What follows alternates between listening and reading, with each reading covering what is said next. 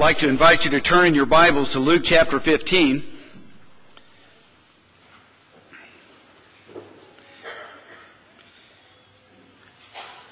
Verses 1 and 2, which we are already familiar with, lay the foundation for the topic that we're going to discuss tonight. The text says, "And all the tax collectors and the sinners drew near to him to hear him. And the Pharisees and scribes complained, saying, 'This man receives sinners and eats with them.'" Now there are statements that are being made throughout the Gospels by the Pharisees and scribes that Jesus does not react to. And some statements, like the one that he has a demon, is one that eventually draws a response. This is one of those statements that is made that Jesus is finally, maybe he's had enough, I don't know, but he's finally going to respond. And he responds in a way that might seem a little confusing to us, because parables were a method of teaching that sometimes were a little bit unusual, and even the disciples in Matthew 13 were puzzled that Jesus would try to teach with this particular medium. But if you'll notice in verse 3 that the text says that Jesus told a parable. It's singular. And when we look at this, that brings up the question, is the parable of the lost sheep, the lost coin, and the lost son really one parable? There's nothing between the three that would identify them as, and he said, another parable to them, or something like that. You see, there's an integration of the three together, and of course we're focusing on the third, but when we look at the lost sheep and the lost coin, the lost son, there are parallels here that are all a part of the context of what Jesus is going to say. It's a direct link in response to these guys. You know, what were the publicans and sinners thinking when they heard what the Pharisees said? If they heard it, and they probably did, but that would hurt, wouldn't it? But yet, Jesus, in responding, has got a very important lesson to be taught, and it's a lesson that we need to be taught as well. But when we look at all three of the parables together, we recognize that there are some predominant themes. For example, something is lost. We talk about the word that's lost, and it occurs 8 times within all three parables. You got a sheep that's lost. You got a coin that's lost. You got a son that's lost. And that's never a good thing. It's not something that you want to lose. And in all three cases, what's lost is valuable. We want to find it again. Did the Pharisees and scribes feel that way? Were they concerned about the fact that something that was valuable was lost? But yet, secondly, we see that in all three parables, that which is lost is found. And that's another word that predominates in all three of the parables. 6 times you'll find one particular word that is translated found. That which was lost has been found. That particular phrase, by the way, is found twice in the last parable. And then there's great rejoicing. You look at each parable, and when that which is lost is found, then there's happiness. We're happy that the sheep was found. We're happy that the coin was found. And then friends are invited to share in the joy. And we see that happiness in all three of the parables. And then Jesus each time makes a spiritual application. A point about sin is made. 6 times the word sin is found in these texts. And repentance is found coupled with the idea of sin. 3 times you'll find the word repentance found. And then there's heavenly joy. Jesus makes a comment about joy in heaven, that the angels are rejoicing over one sinner who repents. But we might note that the parable of the prodigal son has no comment about there being joy in heaven, no comment about the angels in heaven. Now, when the parable of the prodigal son is begun, we notice in verse 11 that Jesus says there was a certain man that had 2 sons. Now, I believe one of our problems, not only the idea of maybe not considering all 3 together, but it's been named, not by the Bible, but by us, the parable of the prodigal son. But the introduction of this parable is that a man had 2 sons. And the fact that we call it the parable of the prodigal son leads us to focus on just one son, and the other son gets kind of second billing. But it's a parable about 2 sons. And so it's important for us to remember that, and important for us to remember that this is being said to the Pharisees and scribes that criticized Jesus to begin with. Now, in the first 2 parables, you've got 3 main characters. You got a shepherd, you got lost sheep, and then you got friends. In the second parable, you've got a woman, you've got a lost coin, and you've got friends.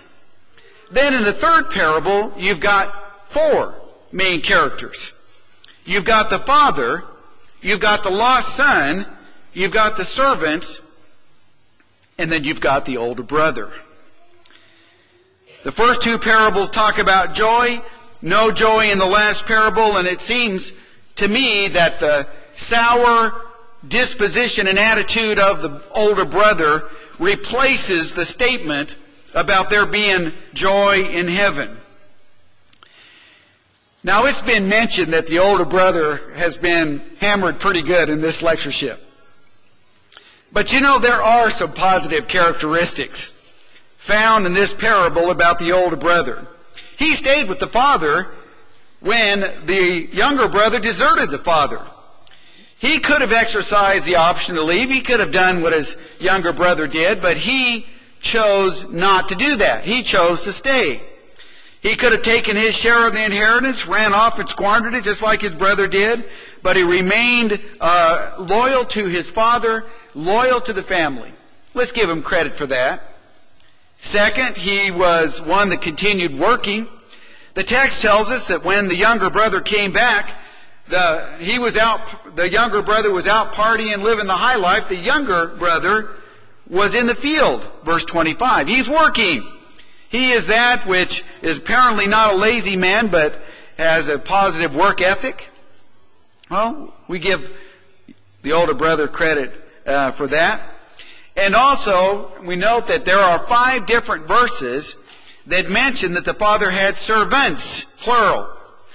So he had to have had a degree of wealth, and yet the older brother is still working. Maybe that's the work of the servants, but yet the older brother has that good work ethic, and he's out there in the field doing that difficult work. And then third, we give him credit for being an obedient son. He says in verse 29, I've never transgressed your commandment at any time. Now, you might doubt that. You might question the truthfulness of that, but the text itself doesn't. It's a statement that's made, and when it's being made to the father doesn't say, now wait a minute, son, let's not be stretching the truth here. It's a comment that's not replied to, and so we have no reason to dispute the accuracy of it. He's been a faithful son. He's been doing what his father commanded. And it might even be argued that while he was out working diligently in the field, obeying his father's directive, his brother is that which is being thrown a party. Well, that's, in his view, just not right. That is not right that this is happening. But let's turn that coin over. There are some negative aspects of the older brother. He was one that quickly became angry. When he comes back from work in the field and he hears all the commotion going on, and he inquires about it, and he finds out about the music and dancing, the text says that he became angry. There seems to be no careful contemplation about the transpiring events. He reacts. And he reacts negatively. How did the shepherd react when he found the lost sheep? How did the woman react when she found the lost coin? How did the father react with the discovery of the lost son? How did the brother react with the discovery of his lost brother? Anger. He's angry about that. Second, he's stubborn. While the festivities are taking place and all are making merry, according to verse 24, he would not go in. Verse 28, he objects to the party. He objects to the reason for the party. He is not going to go in. He is not going to have anything to do with it. To him, that would be hypocritical. It'd be hypocritical to go in there and celebrate with a reason that he vigorously opposes. So he's going to stand outside. Now we pause for a minute and ask the question, what did he think should have happened to his returning brother? Have you ever wondered that? What did he think should have happened? Now it seems to me there are basically three possibilities. One, the younger brother could have been rejected outright. He shows up and the father says, you can turn right back around and go back to where you came. You're no longer welcome here. Maybe that's what the older brother wanted. Or the older brother could have said, all right, let's make him a slave. Let's make him one of my father's hired hands. I mean, that's what the younger brother had proposed to do to begin with. So maybe the older brother would have bought into that and said, yeah, I think we probably could go with that. Or maybe, just maybe, the older brother would have said, well, we'll accept him, but only after a period of penance. He's going to have to prove himself to have truly turned his life around. But you know what? With any of those three options, there's one thing that doesn't fit. A party. We're not going to throw him a party. That's not going to work. And then third negative aspect of the older brother, his years of service were not out of joy, but duty. You know, the principle of loving service is not something that we're seeing in him. He was one that was serving the Father not for the right reasons, not for honorable motives, but he demonstrates kind of a grudging attitude, not doing it for the reasons that were noble. And then fourth, he's jealous. He's envious of the fact that his father would do this for his brother when he never did it for him, verse 29.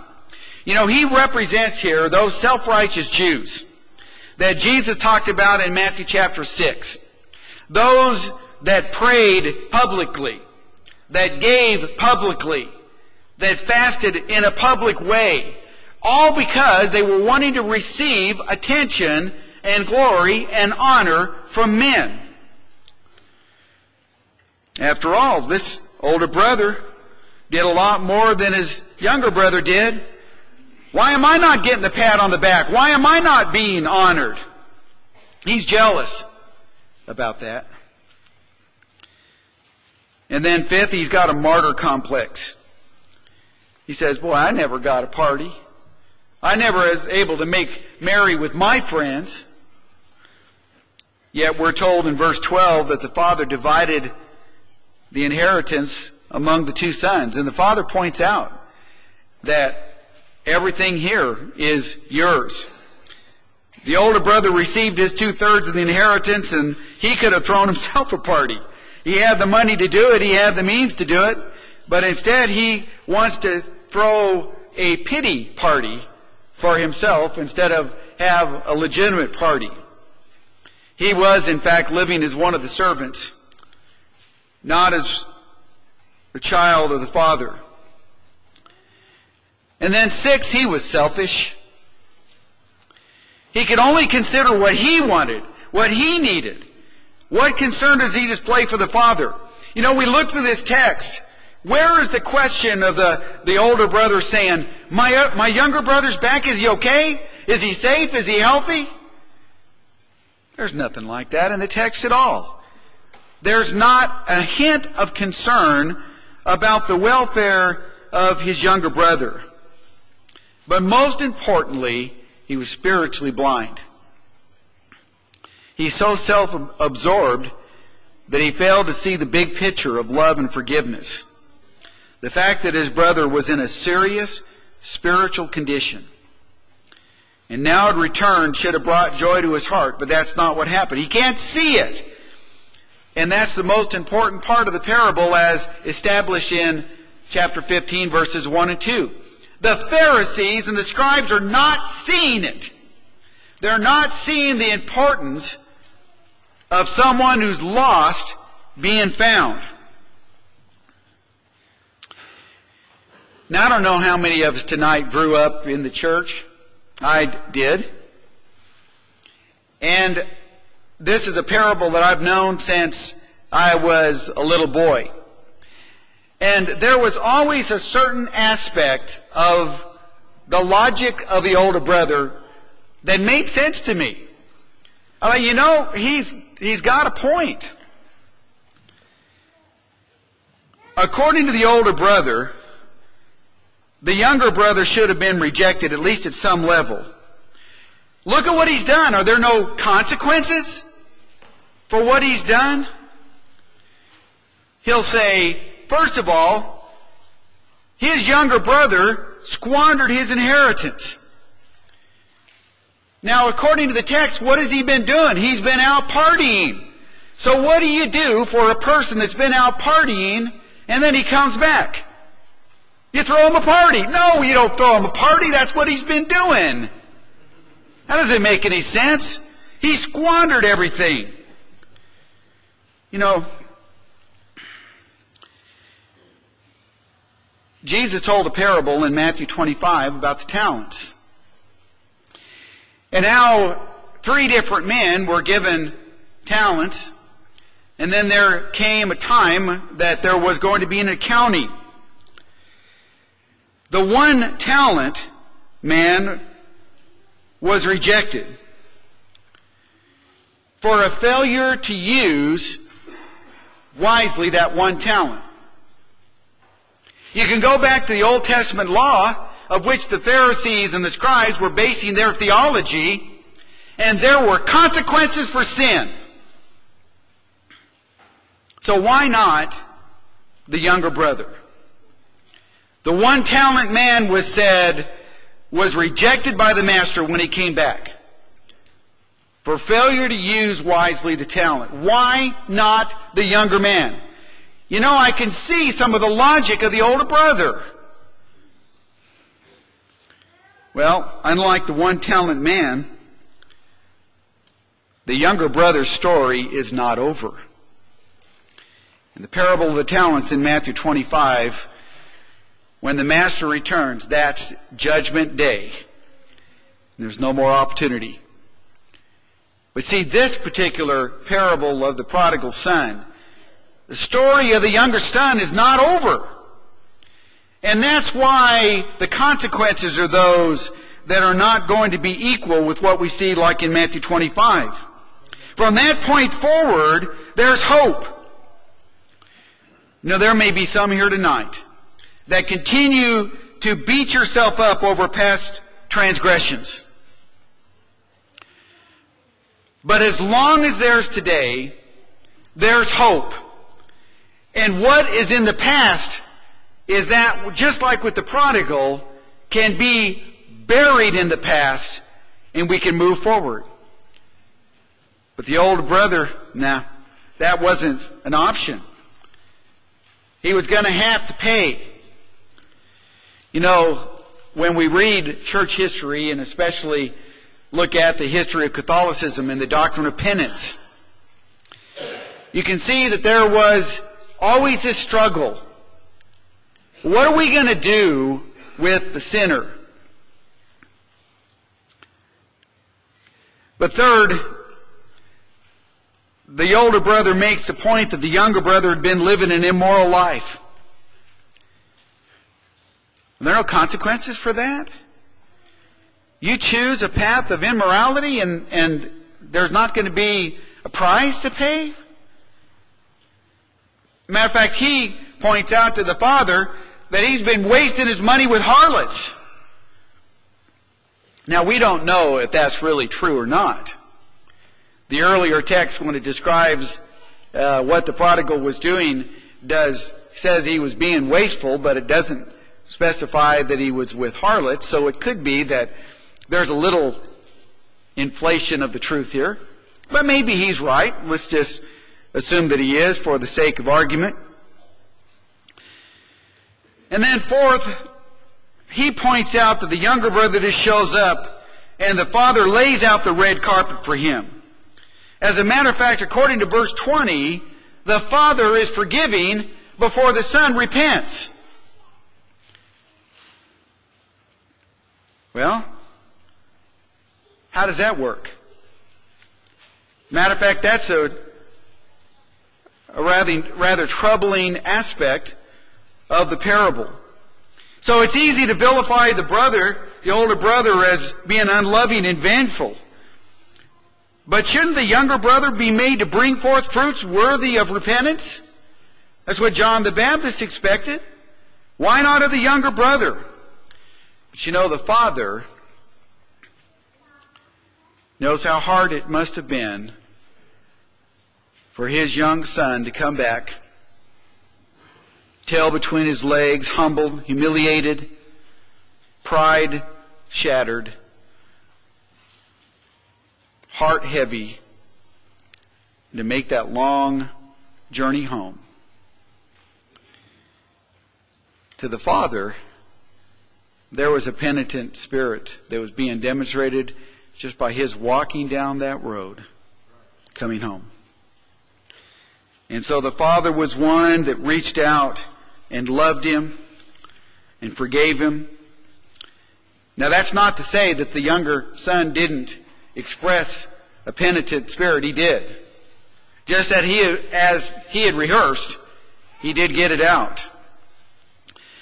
But the fifth, the older brother has a point in saying that the younger brother disrespected the father. Now, when we think about somebody receiving an inheritance, in ancient times, it's not unlike modern times, and that is you get your inheritance when the person that named you in the will dies. To go to the father and say, I want my share in the inheritance, is in effect saying, I wish you were dead so I could have my part. But you're not, so give it to me anyway. How insulting that would have been to the ancient mind.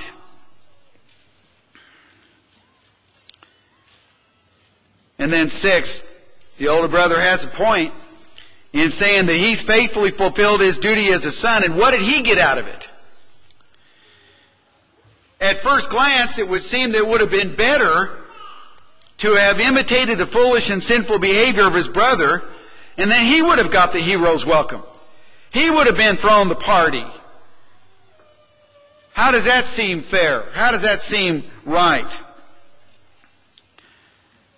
Brother Mosier points out on page 350 that Tertullian and some other church historians, early church fathers as sometimes they're called, wrestled with this parable and the principle of forgiveness that this parable taught, along with other New Testament teachings.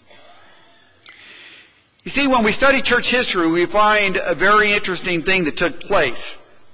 There were intensive periods of persecution.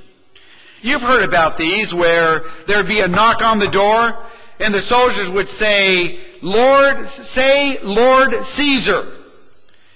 And a failure to say Lord Caesar, but a reply, Lord Christ, had dire consequences.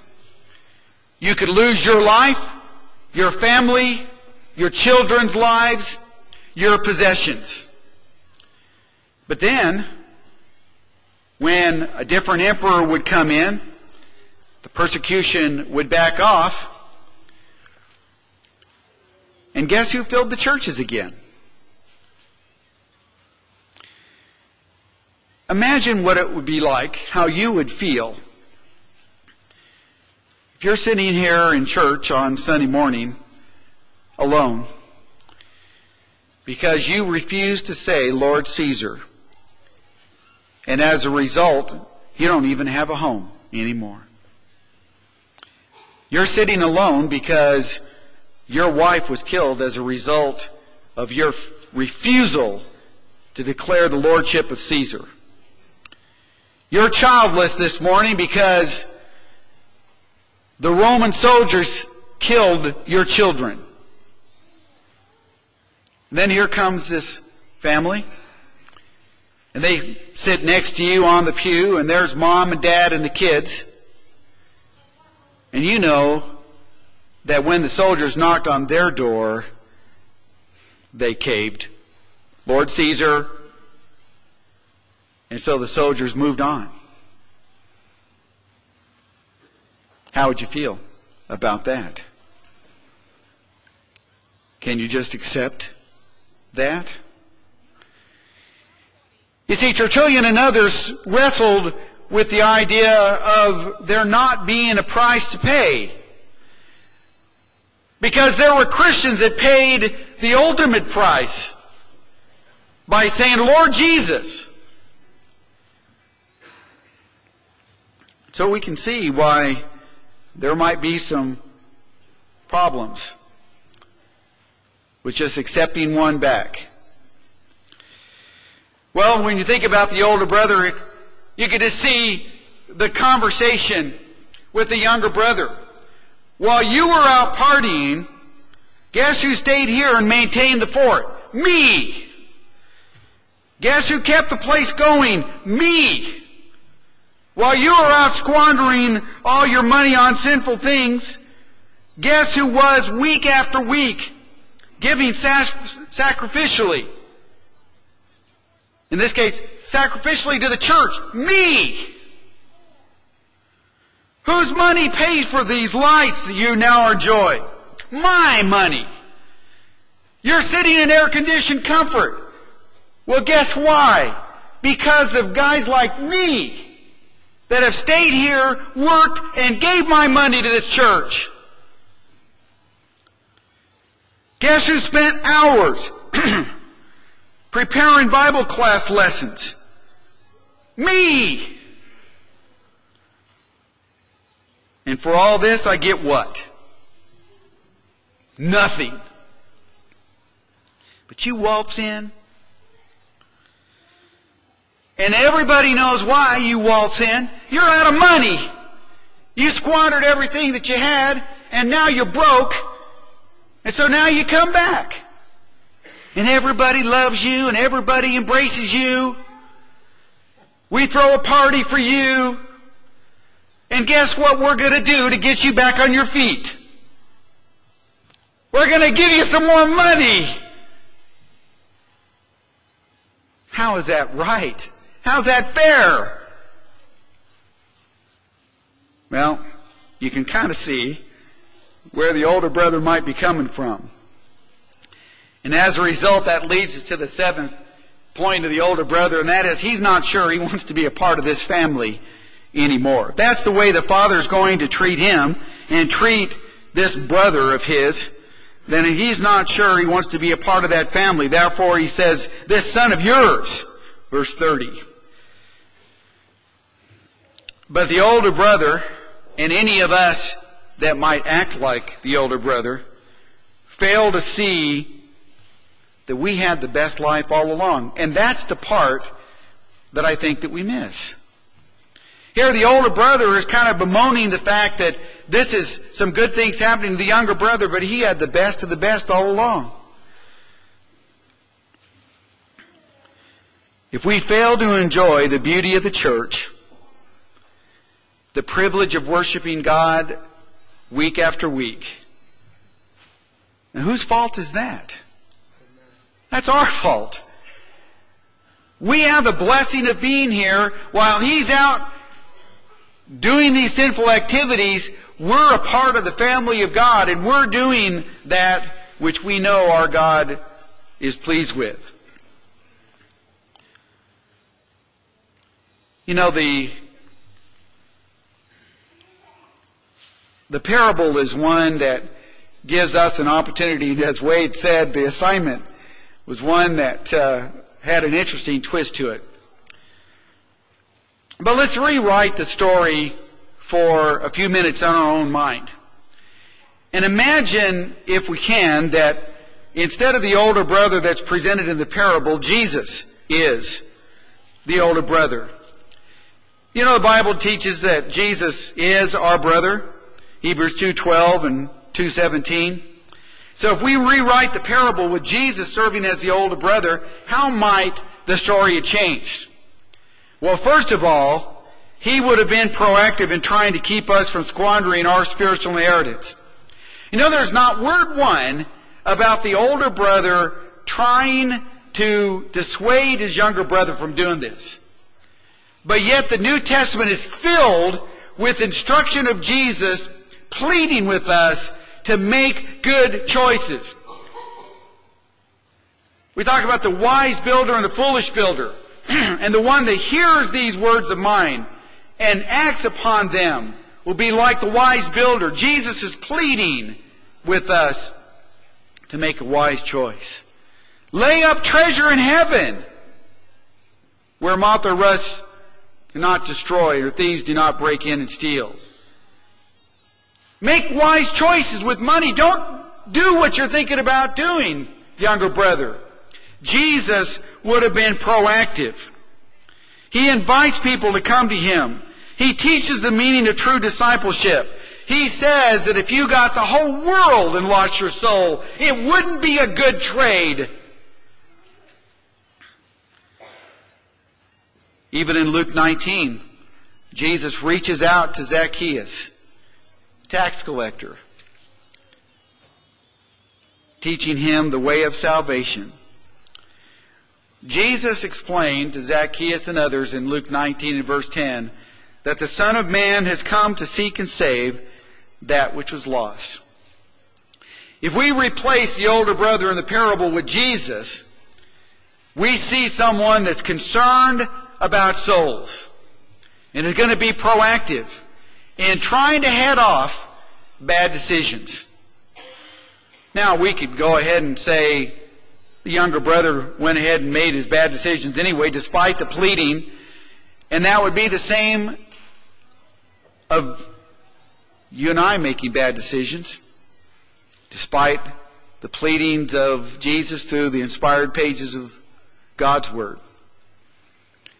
Making bad decisions about money, about family, about work, about worship, despite the verses that teach us otherwise. But yet Jesus, as our older brother, pleads with us to make good decisions. Second, Jesus, as our older brother, would be looking for us to return. Imagine how wonderful it would have been if in the parable the brother is standing shoulder to shoulder with his dad looking for the younger brother. What a cool family that would be. And so when the younger brother comes up, we got a group hug now. Welcoming him back. It's clear that the father was looking for the son's return, but the brother doesn't seem to care.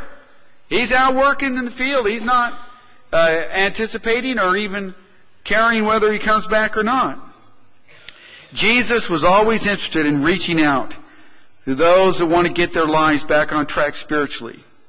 You know, if you're not in a healthy relationship with God tonight, then you need to realize that Jesus is standing there, looking, waiting, hoping that you'll be like the young son and come home. And if we can draw that particular picture in our mind of seeing Jesus that's there waiting, maybe that's what it would take to come on home. With the younger son, with the prodigal, you know, you got to believe that my father would still take me back. And then third, Jesus, as our older brother, would find great joy at our return. You know, the older brother we were talking about a minute ago was angry about the reception given his younger brother. What was a part of the third parable that was missing? Do you remember that? With the parable of the lost sheep, there's joy in heaven. The parable of the lost coin that was found, there's joy. But in the parable of the prodigal son, there's not a mention of heavenly joy. But Jesus, as our older brother, along with the heavenly host, would find great joy when a sinner repents. Maybe this is because Jesus knows how horrible and how terrible hell is. No loving person would ever want anybody to go there. And so there's rejoicing. There's rejoicing that yet one more has escaped the horrors and terrors of eternal damnation.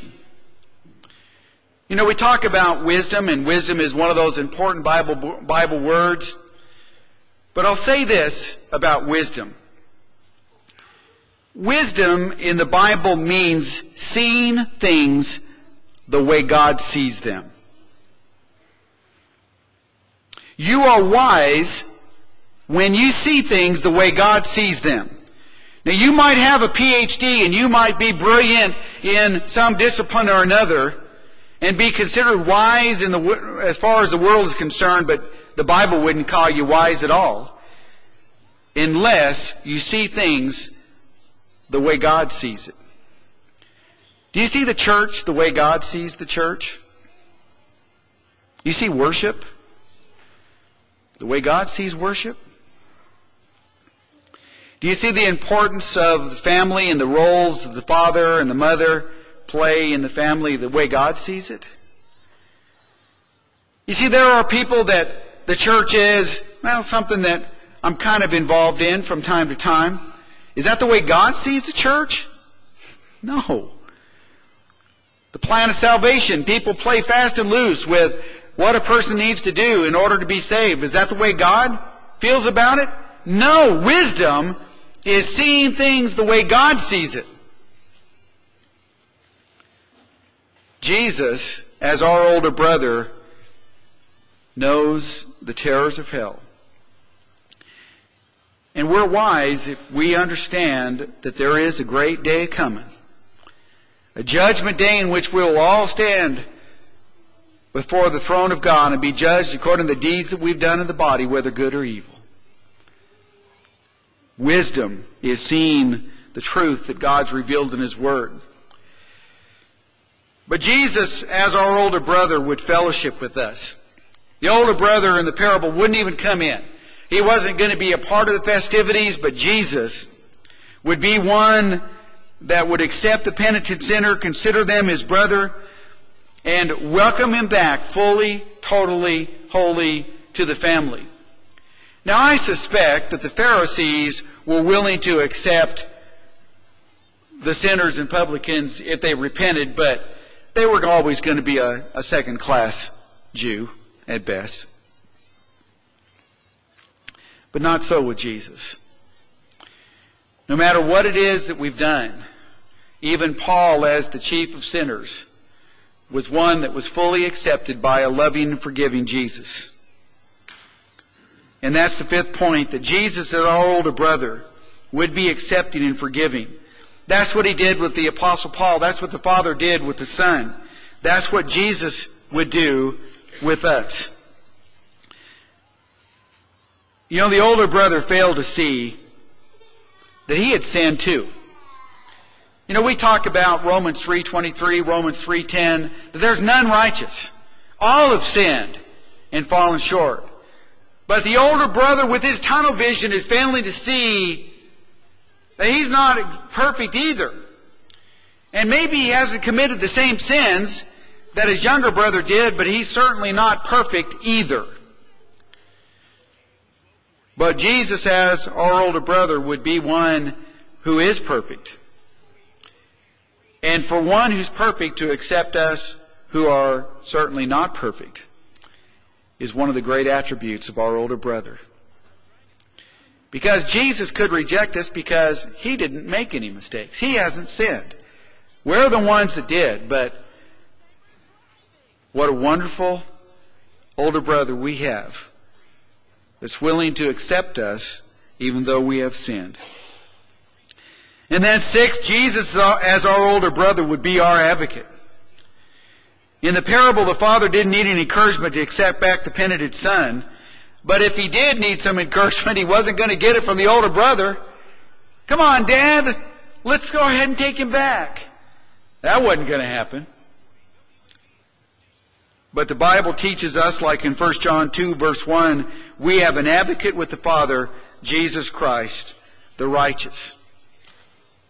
He stands up for us, or he represents us. And then finally, Jesus as our older brother would be understanding and he would be merciful. The older brother considered what the younger brother did inexcusable. But Jesus became man. He understood the power of temptations. Hebrews 4:15 says, "For we do not have a high priest who cannot sympathize with our weaknesses, but was in all points tempted as we are, yet without sin." But he can sympathize with our weaknesses. The Hebrew writer also said in chapter 2, verse 17, "Therefore in all things he had to be made like his brethren, that he might be a merciful and faithful high priest in things pertaining to God, to make propitiation for the sins of the people." That's our older brother right there, representing us in things pertaining to God, a merciful and faithful high priest. You know, when we look at this ending, rewriting it in our minds with Jesus as the older brother, it gives us a view of the kind of reception that we can expect to receive from Jesus, our Savior. His willingness to sacrifice himself for us and to welcome us back despite sinful choices that we made is one of the great attributes that we have with Jesus.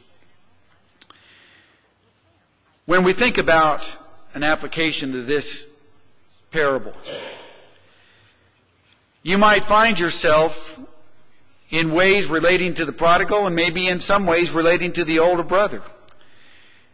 Either way you go, not having the kind of attitude that is acceptable to God, but like the prodigal can come back.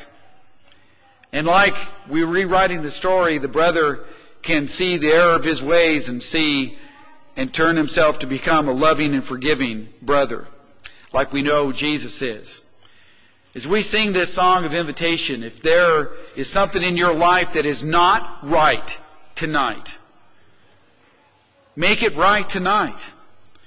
Because Jesus is one that's standing, waiting, looking, anticipating, hoping that the one that is not right will make it right tonight. We're prepared to pray for you, to immerse you into Christ. If you've not obeyed the gospel through repentance and confession and baptism, immersion into Christ, whatever your need is, let us know now while we stand and sing this song of encouragement.